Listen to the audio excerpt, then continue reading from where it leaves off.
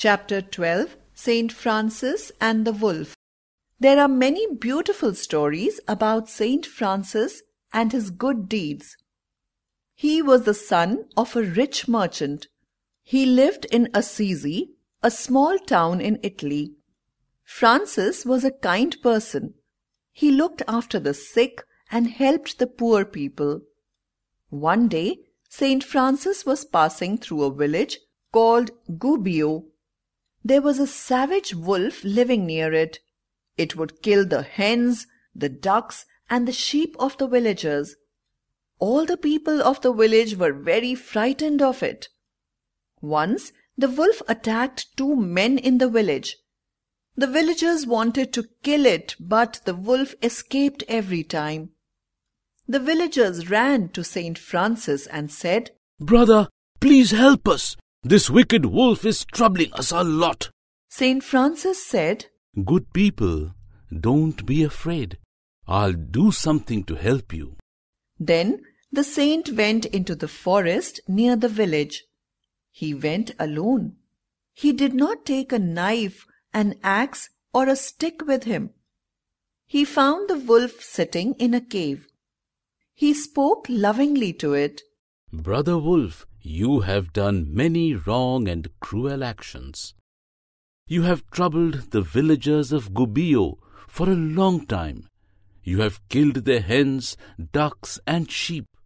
You have even attacked the people there.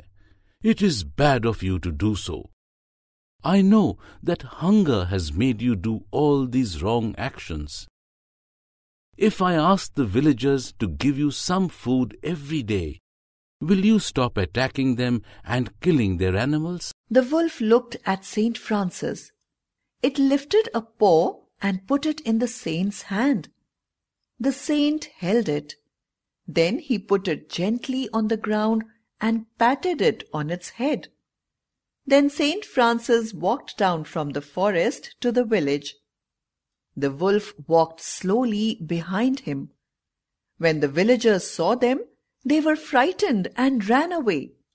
Saint Francis called out to them, "Don't run away. Don't be afraid. Now Brother Wolf will not trouble you again. If you give him something to eat every day, he will never attack you. He will never kill your animals." When they heard the calm words of Saint Francis, the village people were not frightened anymore. They came out of their houses. The terrible wolf had become Brother Wolf. He lived in the village for a long time. Everybody loved him and played with him. They gave him food every day. The wolf was very happy. Saint Francis had changed the savage wolf into a kind animal by showing him love and kindness.